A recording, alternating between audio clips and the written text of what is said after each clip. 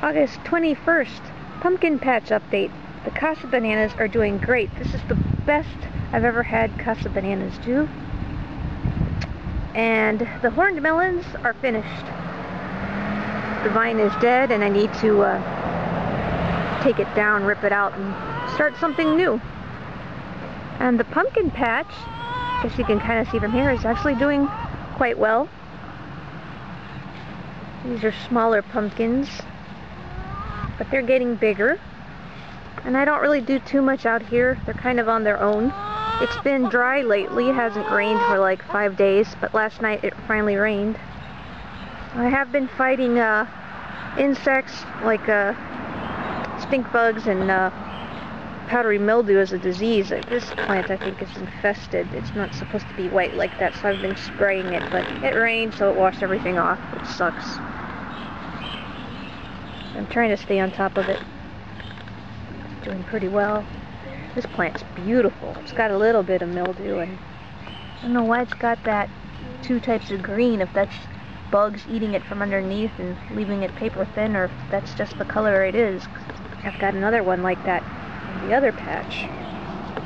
And there's some nice pumpkin plants there. So 2 rows coming in. They're starting to vine out, so that's good. And the gourd that was under the pigeon loft is doing very nicely. It actually has female flowers on it. I saw one the other day. I should have pollinated it. I don't know if the moths pollinated it or what. Well, it was around here somewhere. The Zucca, I think, is as big as it's gonna get. It's not as big as the one that's hanging, but that's still very good, and I'm thrilled. And I've had a few surprises out here, actually. Now, this is the one I was worried about dying, and it's turned brown. But, hear that? It's hardening up. I think it'll be okay. It just decided to harden on its own on the vine, so I'm just going to leave it on there till the whole vine dies out. And I couldn't believe this. There were a bunch of weeds and I pulled them all out, and I found this other, I think these are martin gourds. These are awesome. They're huge. Oh, and I put a pad under this one because of the rain, so I'm going to have to do the same thing with this, find a styrofoam pad. And here's the arbor. Oh, there's a dried gourd right there. And it's not easy to walk through. There's the big gourd, big Zucca again. And then this other surprise. A 3rd Zucca. Yes, awesome. I don't think there's any more hiding in the leaves, but that just kind of came out of nowhere, and that's really cool. So 3 Zuccas this year. Let's hope they get into the hardening stage and make it, because I'd love to keep these.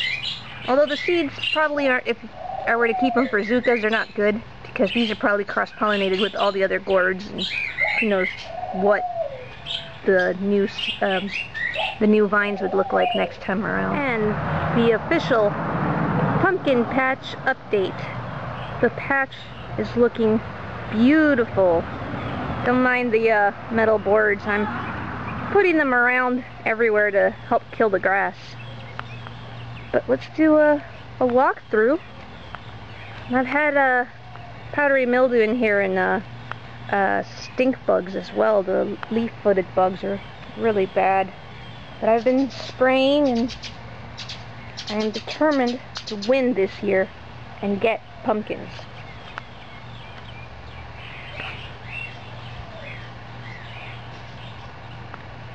Look at the bitter gourd vine. It's gorgeous.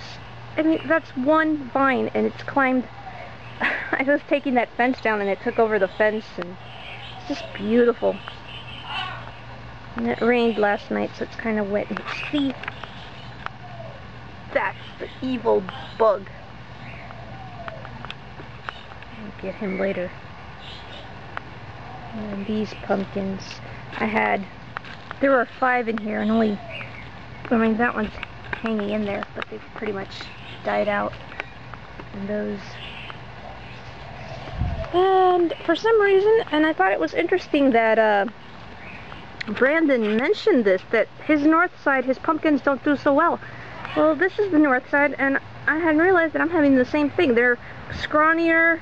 I mean, they get the same amount of light. It's just weird. It doesn't make sense. But these all on this north side are scrawny and not very good.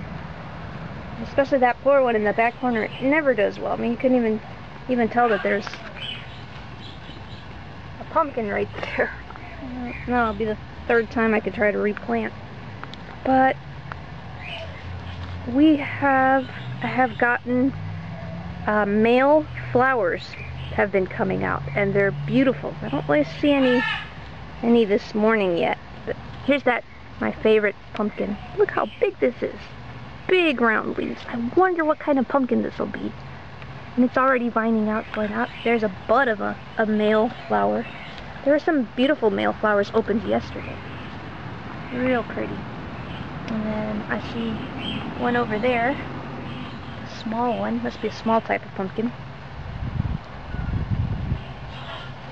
So this is looking pretty good since I sprayed for powdery mildew. Oh, here's one of those ones that got the 2 colors. I just think some kind of small caterpillar has been eating it and leaving it like paper thin, so the darker green is the color it's supposed to be. Darn bugs. That one has a big bite in it. Now that's not powdery mildew. This is one of those pumpkins that has colored veins. It's really cool. Now that's really bad. Those are those melon worms. I hate those things.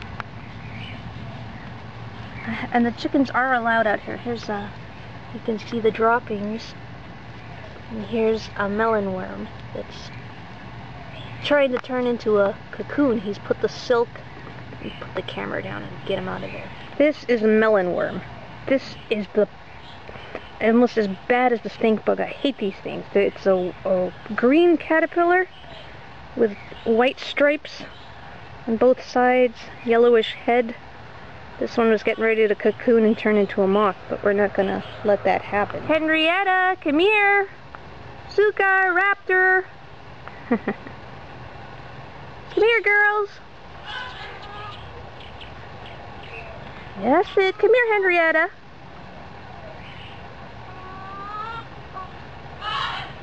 Come on, Henrietta. Here.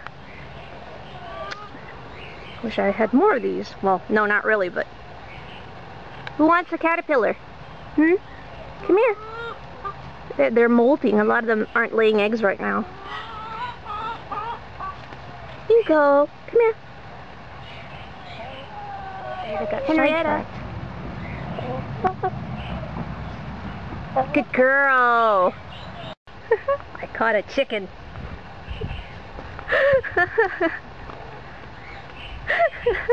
Zucca, what are you doing?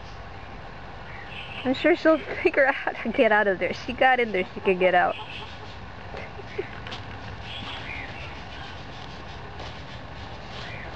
You can come this way. Come on, chicken. Atta girl. Alright, back to the pumpkins. Right. So if I find the caterpillars, I give them to the chickens. My girls love them. And I don't know, that might be powdery mildew. Have to do something about that too. Do a far shot now. What a difference how the patch has grown from last time. It's really coming along. This east side, this older, is doing very well. And the west side over there is slowly catching up.